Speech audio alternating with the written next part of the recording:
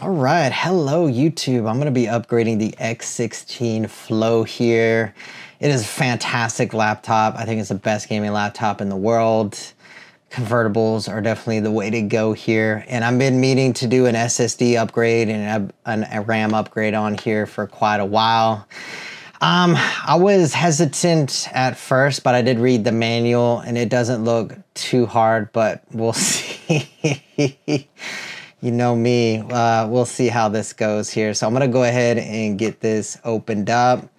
I've already tried driver bits. It seems Philips One is just the best for ASUS devices here. So I'm gonna go ahead and get this unscrewed first. So what I've noticed, I did read the manual this time. These 4 screws right here, these 4 screws are tiny screws. They're not the same as the rest of these screws. So if you get these screws on removed, you want to put them in one pile, and then these 4 go in a different pile, and they're just more smaller than the other screws, and you'll notice it. So there's no way you could get it messed up there. But I'm going to go ahead and zoom in, and I'm going to start unscrewing this device here. So let's go ahead and start with the top left corner and get this unscrewed.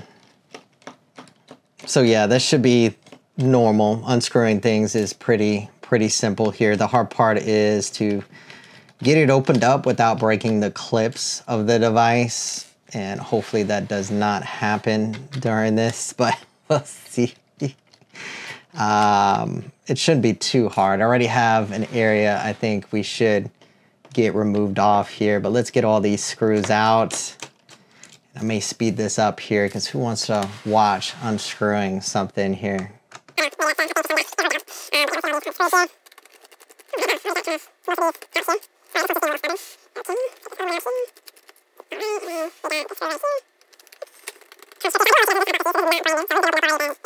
Now we're going to target the 4 tiny screws here. Let's start at the bottom left here.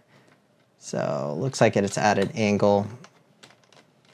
And we'll get it unscrewed here. And also see, I'll show you what I was talking about being different sizes here really quick. So look how tiny this thing is. It's like that tiny compared to the long ones here. So there's 9 of these long ones, and then there's these 4 of these smaller little dudes here on the front of the laptop here. So I got this one removed off. Let's go ahead and get the other one.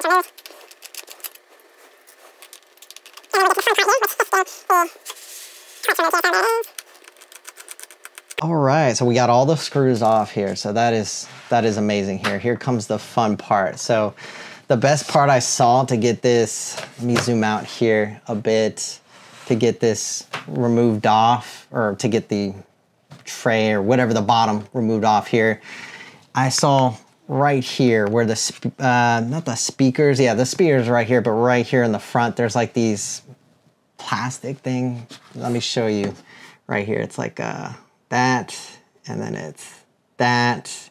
I was thinking of getting a one of the little tools here underneath that with a little pry tool and a blue little, I don't even know what you want to call these, to go ahead and see if we can lift it up. And I think we may need both at the same time, and you'll see what I'm talking about. You may need to have one tool push it in to get the other tool in, and then lift up to pop the thing out here. But I'm gonna go ahead and get this, the flat end here, into the little plastic thing here. Let me zoom in so you can see what is happening here. So, all right, let's kind of get this in here and then push in.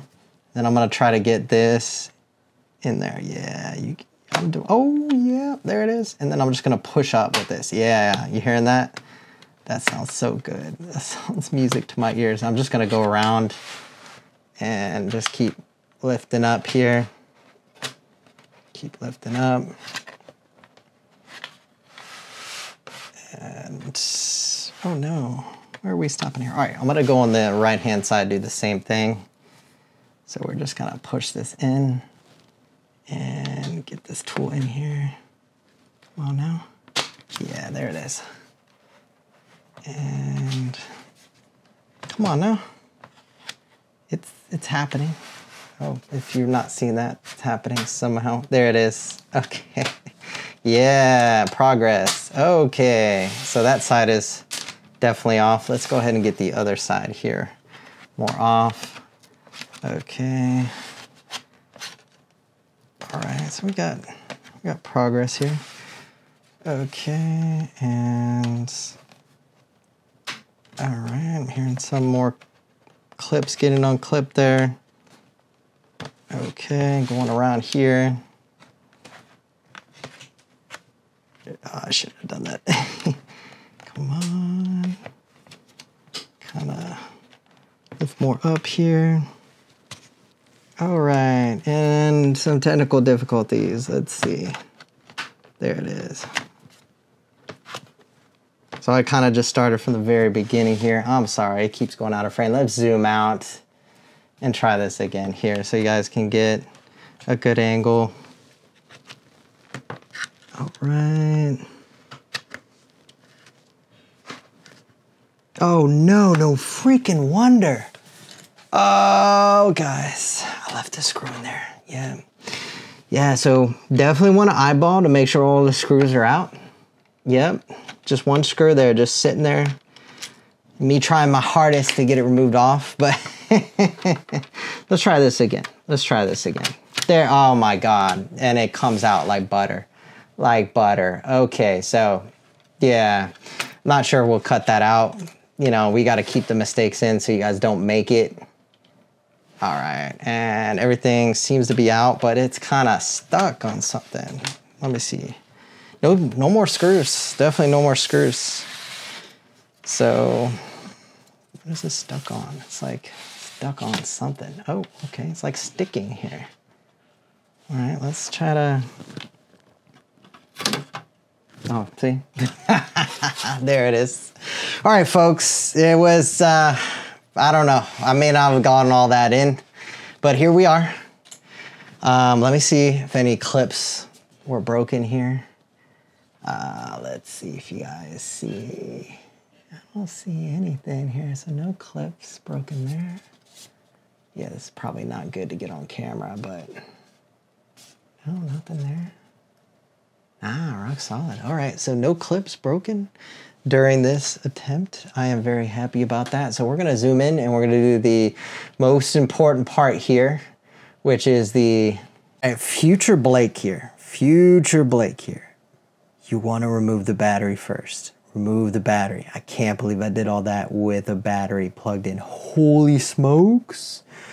Holy smokes. But let's go ahead and remove the battery here if we can. So actually, let's see if I can just, it should be able to, yeah, like that. You see that? Now, we got to zoom in. We got to zoom in for this here, folks, because this is very important. Let me push this back in. So actually, let me just like clip that back in there. You want it, there it is. And then you guys want to do this. You want to just push it this way, push it this way, and then you can see it moves, and then boom, you then want to unplug the cable here. So I'm gonna try to just go ahead and lift up here, just kind of lift right out. Yeah, there it is. Unplug the battery, folks. All right, back to the normal schedule programming here. SSD and RAM upgrade. So this has two M.2 slots. We got one already in here. And it looks like it already has its own kind of heat spreader and little heat sink there.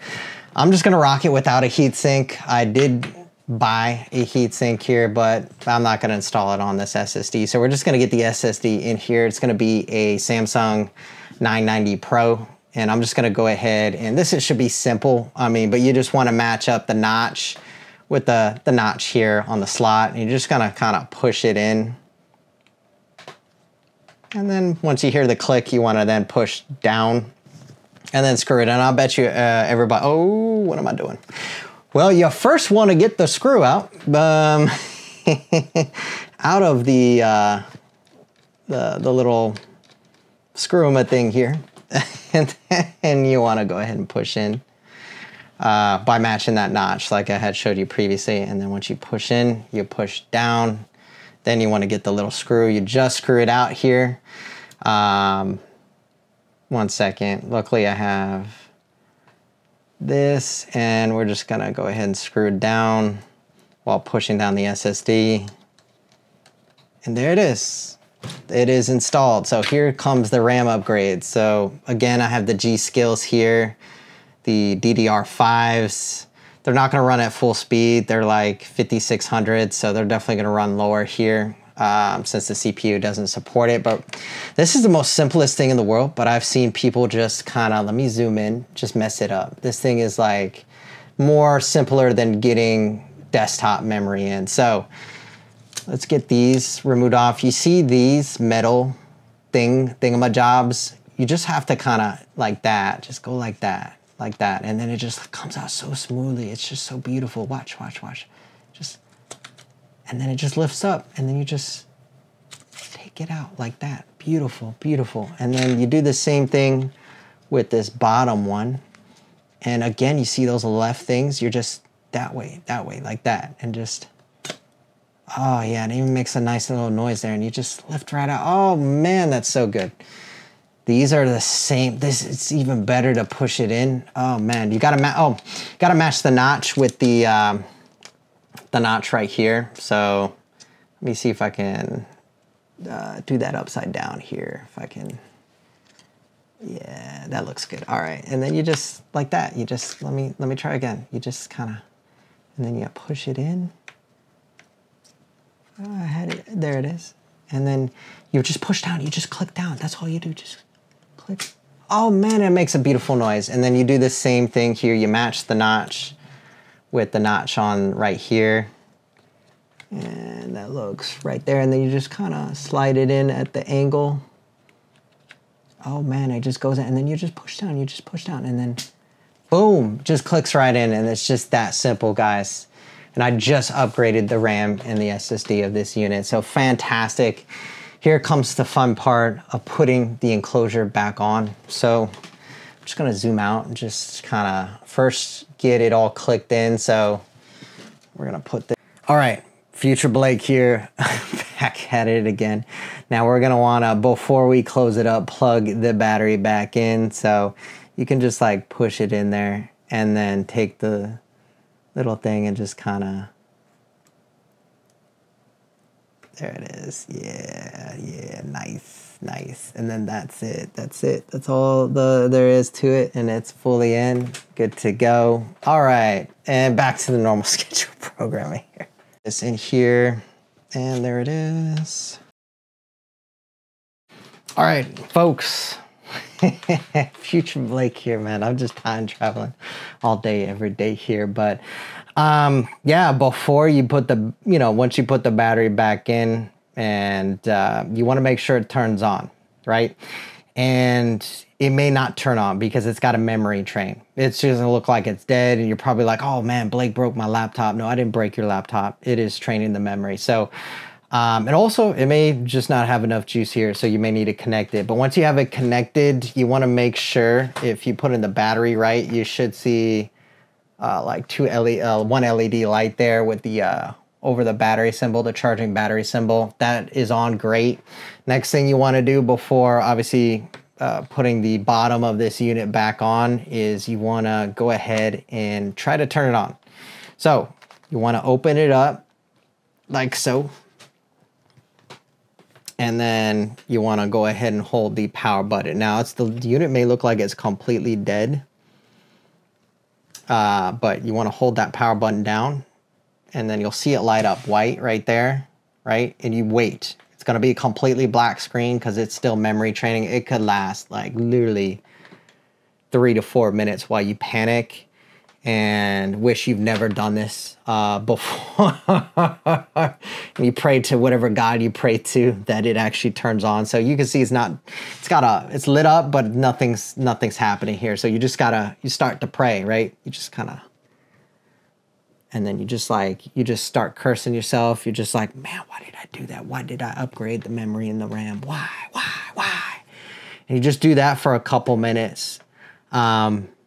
And just wait while the unit is powered on here. So there it is. Yeah. So once you allowed it to memory train there, or while you pray to whatever God that you pray to, that the unit powers on, and that you start to cry that you wish you never did this. It turns on. So yeah, because it memory trained there. So now mine's on. Oh yes, and then there's the screen, and then you can close it like so, and then put the bottom back on here. So we're just gonna disconnect the power and put the bottom back on. So what you want to go ahead and do is you want to put the bottom back on, and then you want to clip it on first before you screw it in. So you just want to get it up like this, because future Blake figured this out. He told me, you just want to, yeah, and then you start hearing the clicks here if you put it in right. Probably you just want to hold it up while you do this here. Yeah, just hold it up, because future Blake also told me that, but I just remembered it. And then just keep going around. You keep going around till it's all clicked in. Yeah, you hear those clicks still there. Yeah, see, you probably need to do 2 passes at it. Yeah, all right, everything's great. And then you begin the screwing, which I will go ahead and travel back into the past and just show you that in like 300% speed or something. But yeah, once everything is screwed in, yeah, that's it. You just enjoy your upgrade there. You do want to test for stability, because yeah, there wasn't really a RAM support list that I saw. Like I saw like an SSD, I think, you know, ones that have been tested with this X16 Flow, but I didn't see anything for memory. So not all memory kits will work. In fact, you may even go to that part I just showed you here and try to power on the unit, and it may not power on at all because you just don't have supported RAM. Or yeah, basically you just don't have supported RAM, and it can't memory train to lower down the speeds to actually turn on. So yeah, that's about it when it comes to this this video here, guys. If you guys yeah. What I meant to say there is that if you guys like the video, please like. If you guys want more, please subscribe. I know you did not get to see the screwing back in here. So very quickly, long screws are right over here. Small screws right over here. And just screw it back in there. But you guys have a wonderful day out there. Stay safe. Thank you for watching the video. Bye-bye.